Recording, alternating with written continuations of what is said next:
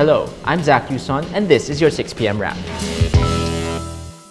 Davao City Mayor Rudy Duterte and Senator Grace Poe are statistically tied for the top spot in the latest Laylo presidential survey. Support for Duterte rises from 24% to 30%, while Poe improved to 27% from 26%. Vice President Jejomar Binay suffers the biggest drop from 23% to 18%.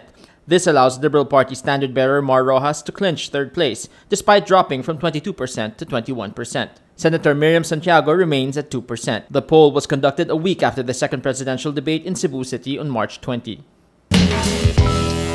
During the fourth day of the Philippine Senate probe on the Bangladesh bank heist, senators find contradicting statements from money transfer firm PhilRem Service Corporation. Senator T.G. Gingona points out that during the first hearing, PhilRem President Salud Bautista said the company delivered only 600 million pesos to Wengkang Shu. PhilRem said another $18 million was delivered to Shu as of the second probe, while, quote, everything went to Wengkang Shu as of the third.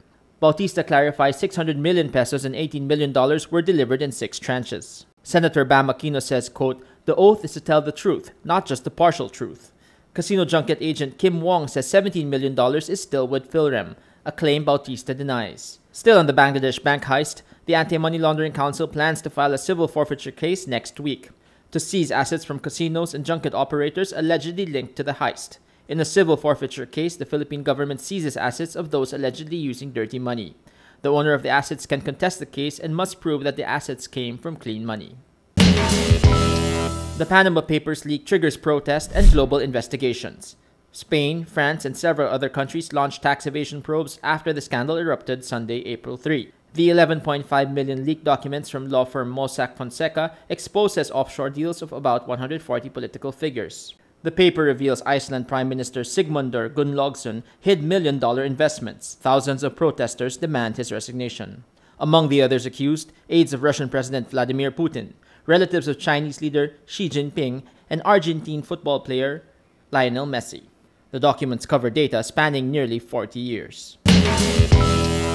Myanmar's new Foreign Minister Aung San Suu Kyi will meet her Chinese counterpart in her first act of international diplomacy since her party took power. Suu Kyi, the country's democratic figurehead, invites China's Wang Yi for talks in the capital. China is Myanmar's largest trading partner, but border wars and controversial Beijing-backed mega-projects top the agenda. Myanmar's new civilian administration faces economic challenges as it inherits rule of the country from the military.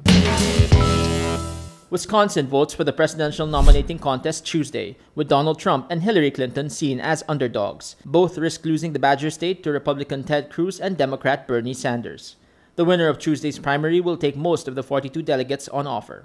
CNN's tally shows Trump has 739 delegates, Cruz has 466, and Ohio Governor John Kasich has 145. Sanders beat Clinton in the last 5 out of 6 contests. And that was your 6 p.m. wrap.